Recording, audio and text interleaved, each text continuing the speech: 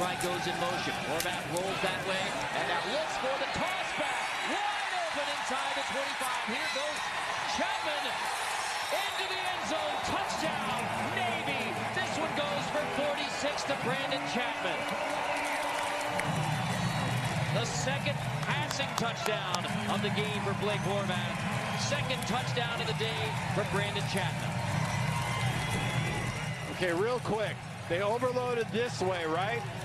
Then they roll to the right, and you got the whole defense going this way. Now you're throwing back the opposite direction with Horvath. Wide open. Great play design. And these are things, you're seeing some play designs that